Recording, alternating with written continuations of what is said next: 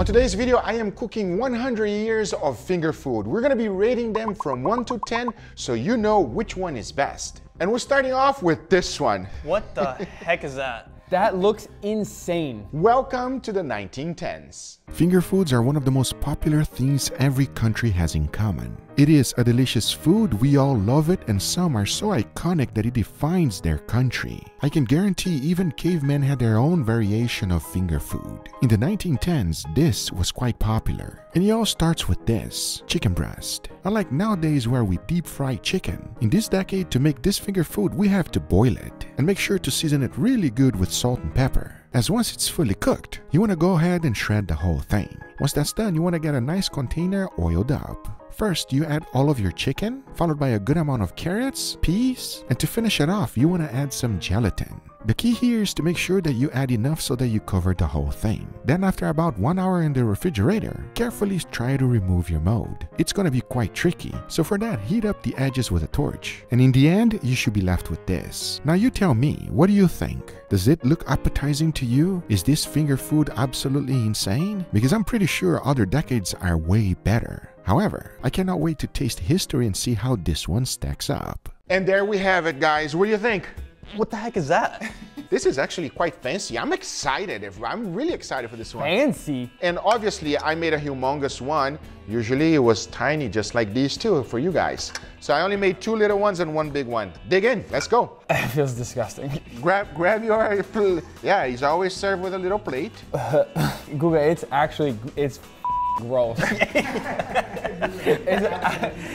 What do you mean, Leo? That looks amazing. It's a work of art. Maybe for a 3rd grader, because this is not no Picasso. This is, it's cold, it's slimy, Don't worry, as a matter of fact, Picasso is coming real soon. Enough talking, let's give this a try. You ready? Cheers, everybody. Cheers. I think you guys are thrown off by the texture. 100%. Wow, really? Is that bad? I'm not a big fan. I'm sorry, Guga, that tastes horrible. It's like chicken jello. The flavor is on point. The flavor is good, it's the texture thing. It's definitely a texture thing. I agree with you guys, but the next decade is a whole nother level. In 1920s, taquitos were created. It was sold in a Mexican restaurant in California. Another finger food that became extremely popular in Japan was this, okonomiyaki. Some call it Japanese pancake. And surprisingly, it's not that hard to make. Everything starts off with a batter. Into a bowl, throw in all-purpose flour, followed by baking powder and dashi. Now you want to mix it well until you get a batter consistency just like this. Next up, beat up some eggs and add them to the batter. Now you want to add the vegetables. First, some chopped up cabbage, followed by tempura flakes, some octopus as meat, and to finish it off, some scallions. Mix everything well and combine these ingredients together. So after adding a good amount of oil to the pan, immediately add in the batter mix. Make sure to be generous with it. And please notice one important thing. It is under very low heat. To start cooking it evenly, go ahead and cover it up. And after about 10 minutes, remove the lid and add in some bacon. Once you notice that it's lightly golden brown, with one motion, go ahead and flip the whole thing. Take a look at the color. That's what you're looking for. Once the second side is also cooked up, you want to go ahead and set it on a plate and add some okonomi sauce. By the way, you can find this sauce in any Asian supermarket. If not, you could always get it online. Because to finish this up, you want to go ahead and add a generous amount of Kewpie mayo. Make sure to make a nice beautiful design. As in the end, throw in some bonito flakes, followed by scallions and some hot pepper. Okonomiyaki. It looks phenomenal, but does it taste as good as it looks? And there we have the 1920s. What do you guys think, huh? That looks a lot better than the last thing we ate. Way better. Dig in, please, dig in. That's a big upgrade. I know. Enough talking. Cheers, everybody. Cheers. Huh?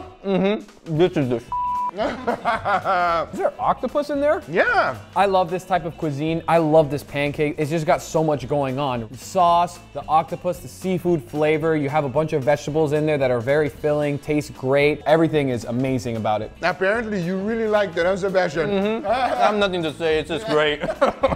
So you guys approve? 100%. The seafood and the sauces together, I have no words, it's just amazing. I don't know. I am very happy that you guys enjoyed this one right here because the next decade is gonna be completely different. In 1930s, Twinkies were created and sold all over the US, and the very first Snicker bar was manufactured in Chicago. Both were sold for 5 cents. Times were hard. It was the Great Depression. Since meat was expensive, mushroom was a good replacement. For this creative finger food, you want to start by preparing the mushrooms. In a skillet, add in some oil followed by onions and garlic. Saute that for a little bit, and as soon as you start getting some color, add in the mushrooms. The key here is to cook them until they are nicely golden brown. In the end, take a look. The next thing you gotta use is this, the good old sandwich bread. But you gotta be a little creative. So you want to chop up the ends, then cut them in triangles. But this has 2 variations. The first was for the less fortunate. You want to go ahead and toast the bread, add that to a plate, and add a good amount of the mushrooms you just cooked. To finish it off, just add some parsley, followed by salt. Now this is the inexpensive version. For the wealthy, they were able to add something extra. Chicken liver. This was quite popular back then. To cook it, it's super simple. A little bit of salt followed by freshly ground black pepper. Quickly saute into the pan. Once you got a nice good color, let it rest for about 2 minutes, slice that up, and start building your finger food. The same exact way we did previously, but to top it off, you add 1 slice of chicken liver on top. Because in the end, you are left with this. You tell me, which one would you rather have? The one without the chicken liver or the one with it? And here we have the 1930s, which was the time of depression. Now, if you didn't have enough money, what are you doing? Trying to wake up from this nightmare and go back to the last one. If you didn't have enough money, you would eat this one here. But if you are upper class and you had a little bit more money to spare, you would eat this one here. Fancy. I want you guys to choose your own. So go ahead and, oh damn, Leo, that was quick. I'll go for the fancy one. Okay, the fancy version, very good. Cheers, everybody. Cheers. No, this is phenomenal. I'm telling you, what do you think? You're the fancy guy. I can't taste the liver. I mean, the kidney. You can't taste the liver, what do you mean? Not at all? There's so much mushroom that it's overpowering the liver because it's much. It almost tastes like there's meat on top of the cracker because of that mushroom density. Forget the liver. I don't need the liver. Try the liver by itself. We want to know. No, I'm okay. Little piece. Try to be rich at once.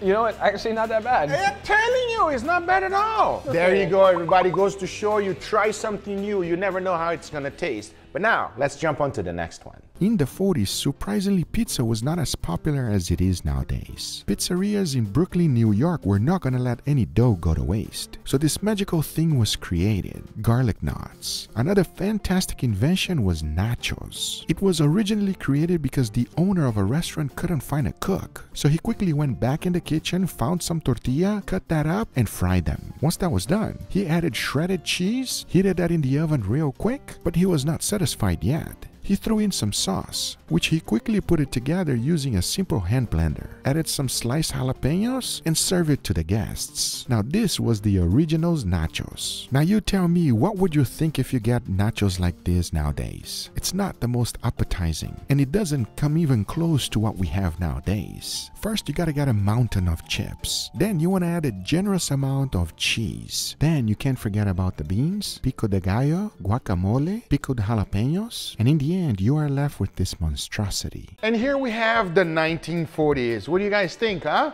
I think one looks a lot better than the other. Well, here's the deal, okay? This is where we started, and here's what we have today. And I'm very curious to find out which one you guys are gonna go for.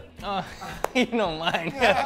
It's close to me, so I'll go for this one, you know. You guys go for the monster version. I'll take the original version. The ones that were made during your time. Fine, Leo, fine. This one is just a little bit sad, everybody. Sebastian's gonna double dip. I don't blame you. Enough talking. Here goes the nachos, everybody. Cheers. Cheers. I mean, this one is just whatever. How's this one? I cannot wait to find out. The guac is amazing. It's so good. The cheese, the tomatoes, the onions. I even had some tomatoes fall on my shirt, bro. If you're eating nachos and you don't get dirty, you're not eating nachos right. In the 1950s, pigs in a blanket became more popular than ever. And another finger food that came to life was French dip. It's an American classic. And in Canada, its national dish finally came to life. Poutine. In its original form, poutine is quite simple to make because trust me, there are several different other variations out there. But let's start with the original. First, you want to make some French fries. You want to go ahead and fry them twice. First on a low temperature oil at about 320 degrees Fahrenheit. Once they're fully cooked, you want to remove it from the oil and let them cool down because now we're going in for the crisp. Set the oil at 375 degrees Fahrenheit. Throw them in there and cook them up until they're nice and crispy. In the end, you should be left with this. Take a look. Now to finish up this dish, you gotta add two other elements. The first one is cheese curd. It's similar to fresh mozzarella but slightly different. But if you can't find it, you can definitely use fresh mozzarella. As the next most important thing is the gravy. Add in some oil to a pan, then throw in onion, carrots, and garlic. Cook that up for a little bit. Once you start getting a nice beautiful color, go ahead and add a good quality chicken broth and bring everything to a simmer. After about 10 minutes simmering down, you want to go ahead and strain the whole thing, as in the end you should be with a nice flavorful broth. Now to thicken this up, add a good amount of butter to a pan. Once it's fully melted, go ahead and add some flour and make sure to cook the flour up. Once it starts smelling like pie dough, add that beautiful broth you just made. Whisk it until everything combines together, as in the end, you want to add some Worcestershire sauce, mix that up really good, and you are left with this. Now all there's left to do is to add that to the fries and the cheese curd, and there you have it, Canada's national dish. Poutine, straight up from the 1950s. Poutine? Yes! Where you're from, Canada, what do you think? My heart's starting to race a little bit. What do you mean, Leo? I was born in Canada, but I've never in my life tried poutine. What? So I'm gonna take your virginity today from poutine? Let's go! You had it before? Actually, I've never had it. True poutine versions, let's go! Stop saying that, man. What do you mean? I cannot wait to find out how you guys think about this. Enough talking, let's give it a go. Cheers, everybody. Cheers. That's good. Good. What I'm shocked about is like the gravy with fries. Yeah, I know. To right? me, it doesn't make sense. The combination of French fries and gravy is so strange, but it works so beautifully. Plus you have that cheese curd that's nice and gooey and stringy. Also freaking delicious, and to boot, it's from my country. Give it a try, you're not gonna regret it. In the 60s, this not so popular finger food was created. It is fried pickles. Most people are not a fan, but when this one came out in the 60s, it was an instant hit. Tostinos, maybe one of the most well-known finger food in the US. You just gotta stick it in the microwave, heat it up for a little bit, and in the end you're left with this. Basically a heat up dough with pizza sauce in the middle and a tiny bit of mozzarella. It's as simple as that. I'm gonna give my best shot on my version of it. So first, into a bowl I combine some pepperoni, mozzarella, and pizza sauce. Mix everything well, and that's your mix. It doesn't get any easier than that. Now for the dough, there are so many different options. You can use pre-made dough from the supermarket, but I decided to give something else a try, which will be this, wonton wrappers. I think they're gonna give an incredible crunch. And to put it together, it's quite simple. Give it a nice egg wash, add the topping right in the middle, close it up nice and tight, and fry everything up at 350 degrees Fahrenheit. Once it's nice golden brown, remove it from the oil and then plate it up. I'll tell you one thing, these don't look like no Tostitos, but I have a feeling they're actually gonna be a lot better. I'm a little bit skeptical, but we're gonna give it a go and see how they actually taste. And here we have the 1960s. Totinos, everybody. Nah. What do you mean, nah? My childhood was based off Totinos. That's not a pizza roll. Why is that bubbly? Why are you laughing, Sebastian? I'm sorry. What is that, Guga? That's not Totino's. I agree, everybody. This one gave me a real hard time. It does not look right. It doesn't feel right. Let's give it a go. Cheers, everybody. Cheers. That's good. Feel better now, Sebastian. You're gonna have your eyes closed, coming back to memory. Tastes like a pizza. Tastes like a pizza. That tastes better than a pizza roll that I had. The pizza rolls that I grew up on, that tastes a lot Back better. in the 60s, right? Okay. Yeah, you see, this guy's a little bit shy, bro. I'll tell you one thing, everybody. Obviously, I didn't get this one right, and I agree with you guys. It looks slightly different. You guys saw the original product, but I'll tell you one thing. The next decade, I am an expert at it, and I'm telling you right now, it's gonna be perfect. The American corn dog, it was invented in the 1930s and most people are very familiar with it. But in the late 70s, Korean corn dog was created and became a sensation. Surprisingly, to make it, it is not that difficult. The first thing you gotta do is to make a dough. So into a bowl I threw in some bread flour, followed by sugar and a good amount of salt. Whisk that up real good and my dry mix was ready. For the yeast, you just want to combine that with some room temperature water. Mix everything well so that you can activate the instant yeast, then combine the whole thing with the dry mix. You just want to whisk it up real good in a bowl until you have no more dry mix. Then you can immediately put it on a tray just like this, as the next thing to do is to let the whole thing rise. You can stretch out the edges, but really that's not even necessary, as the important thing is to cover it up after about 2 hours. Take a look. The dough has risen nicely and it is ready to become Korean corn dog. Now there are several different types of variation. You can just use the hot dog by itself or mozzarella cheese. And the most important thing I highly recommend is using a chopstick. So first I gave it a try to just a regular hot dog, then of course only cheese, but probably my favorite one is the best of both worlds. Now the technique of putting the dough on the dog is quite simple. You just gotta touch it and roll like this. It's that simple. Once that's done, you want to immediately go in some panko. Make sure to repeat the process with all different variations, as now once you have everything ready, all you have to do is to fry them up. The important thing here is to make sure you cook the dough. So I like to fry them at 335 degrees Fahrenheit. Once you've got a nice golden brown color on one side, flip to the next. Keep doing so until they are fully golden brown. As once it's done, take a look. This is what you should be left with. In Korea, a lot of people like to put powdered sugar right on top. And the most common condiment is ketchup and mustard. Because in the end, take a look. Korean corn dog. It is very different than what we have here in the US. And at least to me, a lot better. But let's find out how it actually stacks up. And there we have the 1970s. What do you guys think, gentlemen? That is probably the most appealing one we have yet, compared to all the other ones. Yeah, I agree. It looks so good, everybody. Dig in. I'll take the smaller one, Leo. Oh, you guys leave me the big one? I know you Okay. like the big dog. One bite. One bite. One bite. Enough talking, let's give it a go. Cheers, everybody. Cheers. I got the cheese. I got all cheese. I got the hot dog. You got all cheese? Let's see. Check the bottom.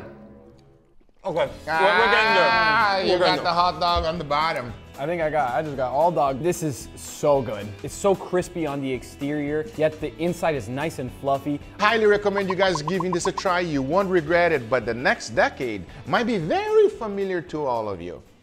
In the 1980s, Cool Ranch chips took the snack world by storm. And also, Outback Steakhouse opened its doors. They served steaks with side dishes and appetizers. And the most iconic one of them all was blooming onion. This might be the most popular appetizer in Outback. And the best part is that you can make this at home. Let me show you. The first thing you need is an onion. Cut out the top first, then lay it down on the cutting board, and from the top down, just cut it as thin or as thick as you like. Because once you flip the upside again, take a look. The iconic blooming onion shape.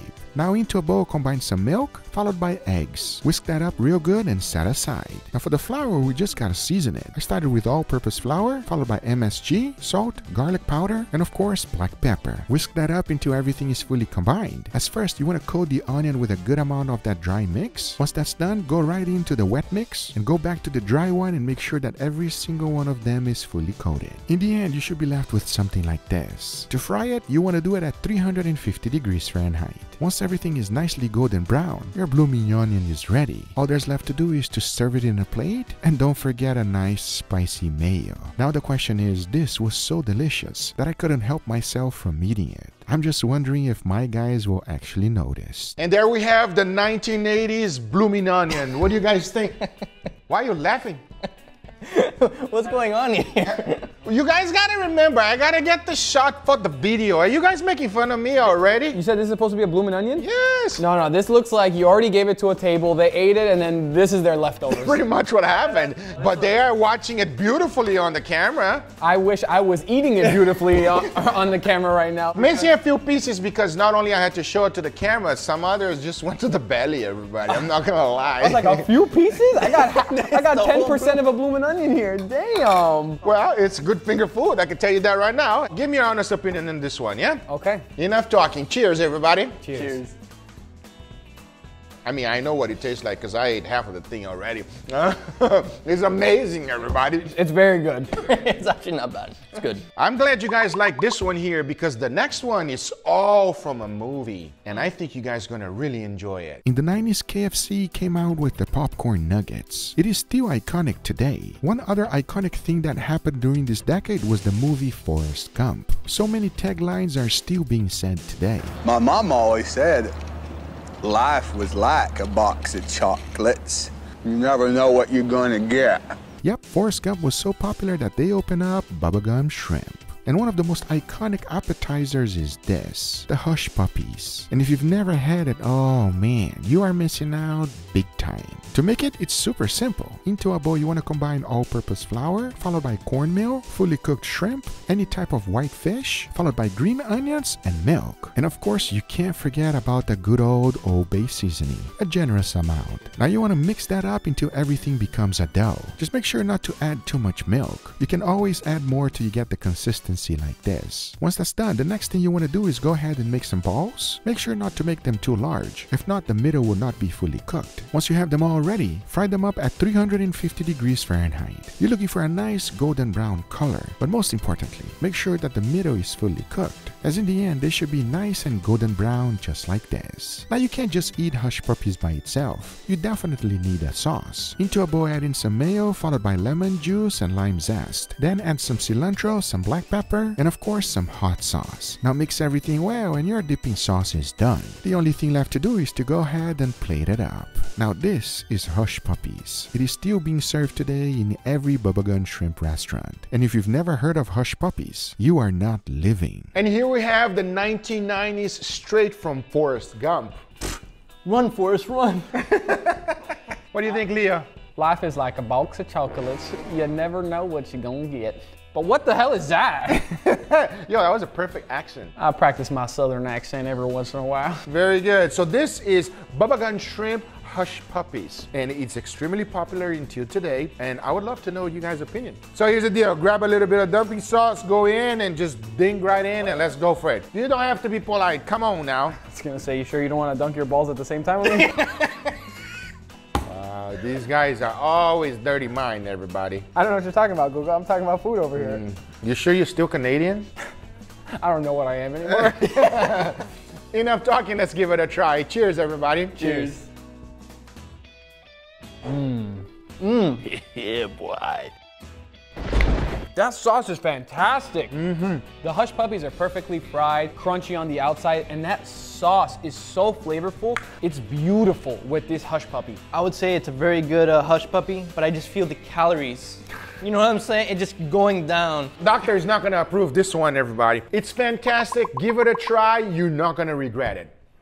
In the 2000s, Burger King came out with this, chicken fries. It was supposed to appeal to an adult audience who were okay to spend a little bit more money. It didn't work, so they actually discontinued it. But later they introduced it once again and came out with different variations. One of them was this, Cheetos chicken fries. They are literally exactly what you think they are. You want to start by using some ground chicken, but make sure to season it properly. First, a good amount of salt, followed by garlic powder, MSG, and white pepper. Mix everything well until it becomes a dough. Next up, for the breading, literally Cheetos. You just want to break them up as much as you can until it becomes powder. As once that's done, make sure to oil up your hand real good, grab a good amount of chicken, make sure to make a nice long strip, coat them in Cheetos. Once you got a generous amount, fry them up at 350 degrees Fahrenheit until they are nicely golden brown. Once that's done, you just want to plate them up, make sure to be generous with it, as in the end, you are left with this, Cheetos chicken fries. I don't know about you, but at least to me, they actually look very appetizing. But do they taste as good as they look? Well, let's find out. Welcome to the 2000s. What do you guys think, huh? That looks good. You look excited. Yes. Because it's fried food. We eat so much crazy stuff, man, especially on this list. We ate a bunch of weird stuff. That looks normal. It looks delicious. Are they mozzarella sticks or? Damn, bro, you're calling me out. Mozzarella sticks like this? I kind of look like mozzarella sticks. I think so. No, it's not. It's actually from Burger King. What does it look like that from Burger King? It's gotta be chicken fries. Absolutely. Let's give it a go. Cheers, everybody. Cheers. Wow. I don't know about you guys, but I'm just saying, mine tastes better than Burger King. Burger King could learn a thing or two from these fries, Guga. They are so dense and packed with chicken inside, plus that crust on the exterior is perfectly fried. It's crumbly, it's crispy. This is fantastic. What do you think about damn? So I've never, from Burger King, I've never had chicken fries from Burger King, so these are pretty good. Really? Is it your first time? 100%. This is pretty good, everybody, and I cannot wait for you guys to see the next decade. Now in today's decade, if you love fried chicken, this should be very familiar to you. Chicken and waffles. Originally created in the 1600s, it is a staple of soul food, but the fair took it to a whole nother level by creating this. Just look at it. You can't ignore it. It makes you want to buy it and eat it. Now what might actually shock you is how easy and simple it is to make it at home. First up, for the chicken, you definitely want to use chicken breast because we're gonna fry them up real quick. Just chop them up in 1-inch cubes. Then into a bowl you want to throw in some all-purpose flour, followed by baking powder, salt, garlic powder, and black pepper. Mix that up and that's your dry mix. For the wet mix, just combine some eggs and milk together. Whisk that up and now it's ready. Now throw all of the chicken into the wet mix, followed by the dry mix. Make sure to get them all coated nicely. The more you coat them, the better, as now you want to fry it at 350 degrees Fahrenheit.